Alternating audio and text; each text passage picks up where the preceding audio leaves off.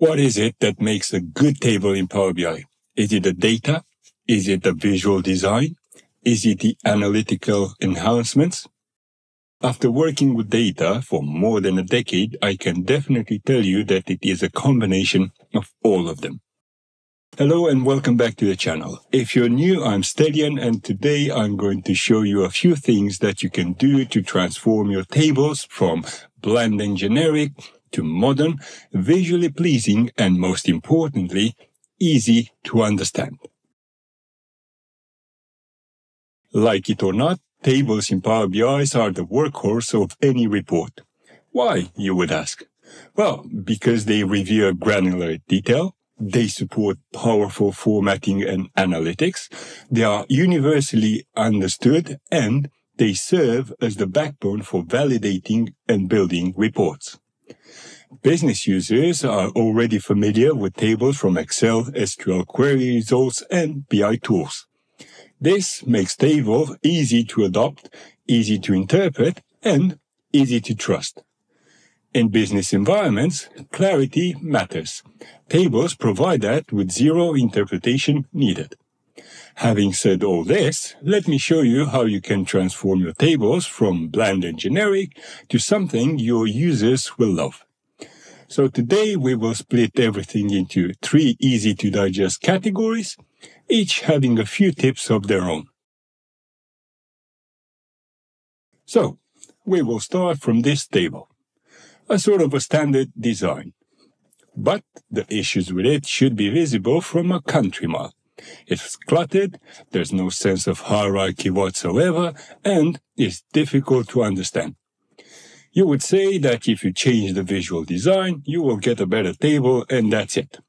But let me tell you something. It all begins with data first.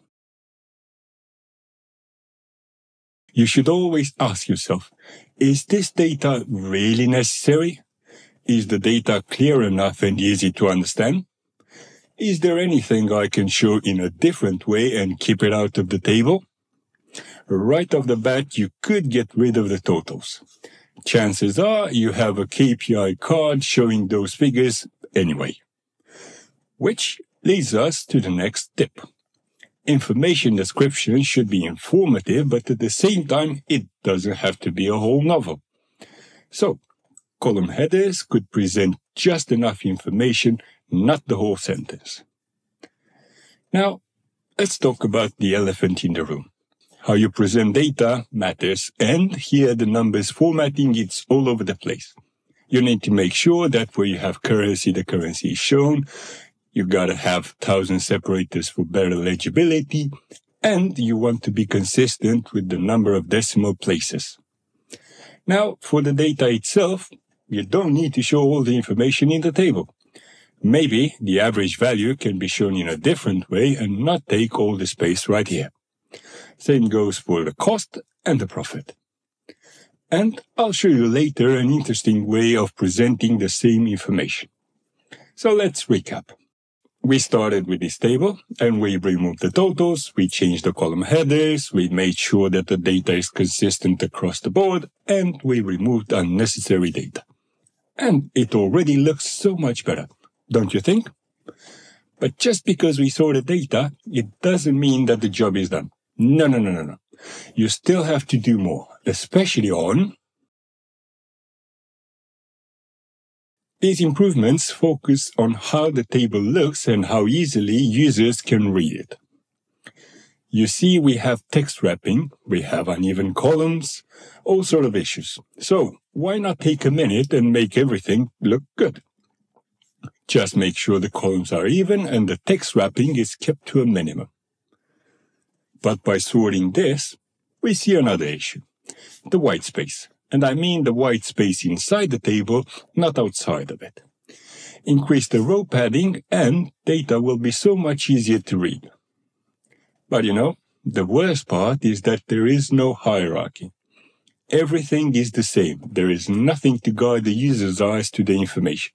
You can change that by making subtle changes in fonts and colors for the column headers and the information.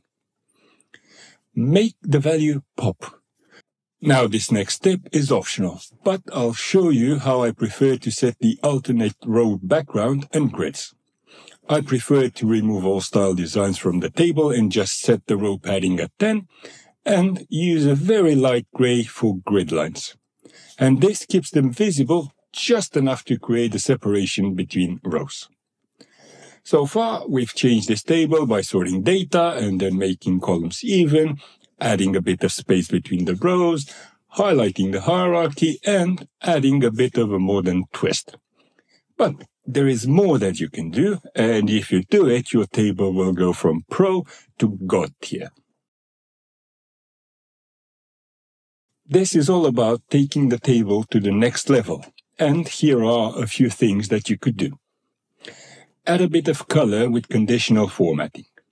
For example, if the sales increased by more than 75% from the previous year, change the value color to green. And if there has been a decrease in sales versus previous year, then change it to red. This will make the relevant information pop off the screen, drawing attention to it. Now earlier, when we removed the cost and profit, I said there might be a better way of showing the information. Well, instead of showing both those numbers, you could show the margins. And you can play with the color as well. And as you can see, just by doing this, it's already obvious that Royal Reef Flooring not only increased the sales considerably, but the profit margins are very high as well. So, just by doing these two minor changes, it became a lot easier to spot outliers. Which kind of is the main purpose of these reports. The next change is just a personal preference, but I believe it looks good.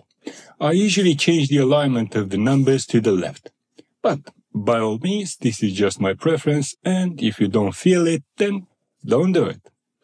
Oh, I nearly forgot about the average value and the fact that we might have to add it back to the table. But before I show you how to do that, let's do a quick recap of the things you can do to improve your tables. Improve the presentation and data clarity by removing totals, renaming the headers, adjusting the numbers formatting, and removing redundant data. Improve the visual design and readability by adjusting column width, adding space between rows, creating hierarchy, and change the table background. And last but not least, improve the user interaction by using conditional formatting, being creative with how you present data, and, if you feel like it, adjusting the position of the values. Now, going back to the average value, you can add it back to the table by using a tooltip page. And speaking of tooltip pages, I have just a video for you explaining all there is to know. Watch this video right here if you're interested in finding out more. And before you go, don't forget to like and drop a comment on how you design your tables. I'm always curious on how can I improve the way data is presented. This is Stelian, signing off. Until next time, cheerio!